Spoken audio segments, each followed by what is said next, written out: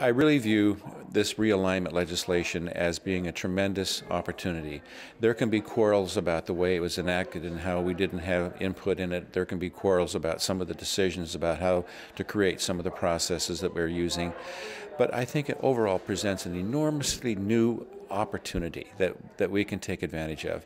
We have seen that the traditional sentencing mechanisms have not worked really well. I mean, anybody who sees 70% of the people reoffending after they get out of prison, you have to say that that system is not working really well.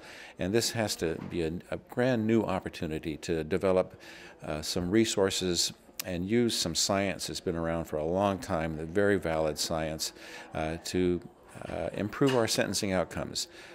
I think most judges would feel that our sentencing job is more than just addressing a particular offender. It's supporting the community. It's trying to prevent recidivism.